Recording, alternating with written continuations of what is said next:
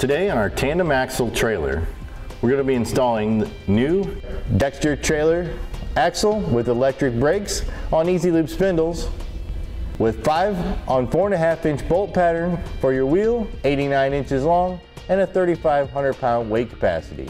Part number 355-45E-ST-EZ-89. We'll go ahead and start disassembly. We'll need to remove the dust cap first. I'm gonna go ahead and clean off some of the grease so we can get to the keeper pin for the castle nut. The castle nut is what holds the outer hub assembly together on the axle. For this style castle nut, the keeper is a metal tab that's bent over from the washer that is actually secured underneath it. So we'll flatten out the tab of the keeper and then we can remove the nut. Here's our washer that goes between the keeper and the outer bearing. And here's the keeper and the metal tab that we had to straighten in order to get our castle nut off. And then our outer bearing. Once the outer bearing's out of the way, we can go ahead and remove the hub and drum assembly. Next, we'll need to remove the backing plate and brake assembly. The backing plate is secured by 4 studs that go through the backing plate, through the mounting flange on the axle, and secured with a nut. We're also going to go ahead and disconnect the electric. To do that, I'm going to cut it off here at the connection point. Next, when just removing the axle, we'll then go ahead and cut the U-bolt. To cut the U-bolts, you can use a reciprocating saw, cut-off wheel, or even a torch. Now we've got one side loose, move over to the other side and repeat the same process. Now once we have both hub and drum assemblies removed, we can go ahead and take the axle off and remove it from the trailer. We're now ready to put our axle in place. Here is the manufacturer's tag, and the tag will go to the rear of the trailer. And then line up the spring seat on the axle with the nib that sticks out the top of the leaf spring pack. Once you have them lined up, we'll use the new U-bolt kit to secure it.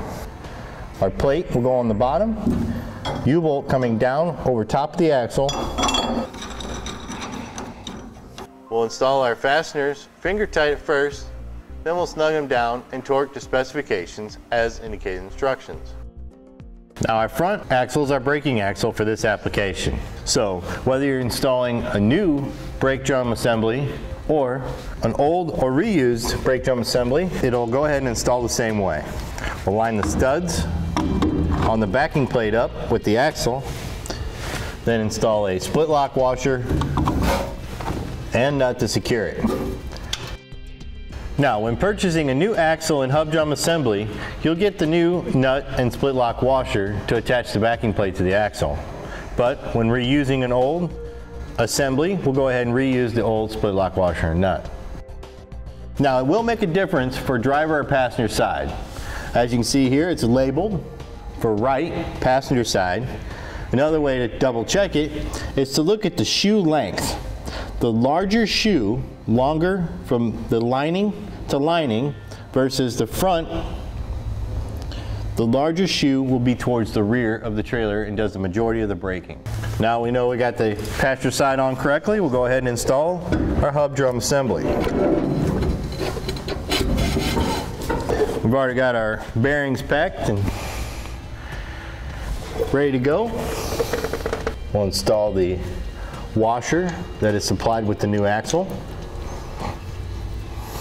then the axle nut. Now there are variations on tightening down the tapered bearing axle nut, which is what we have here for this application. My preference is to tighten it down, make sure we have our bearings installed and seated all the way.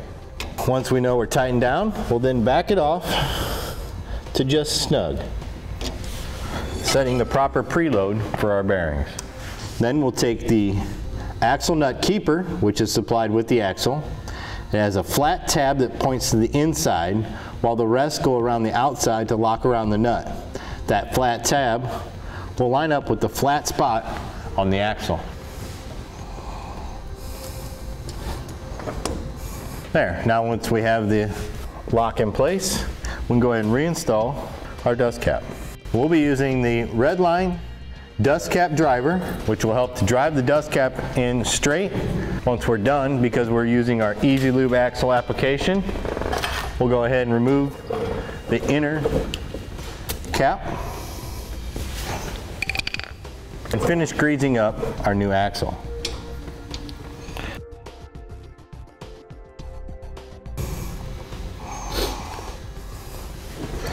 Now, our final step for reinstalling our hub drum brake assembly is reconnecting the electrical leads.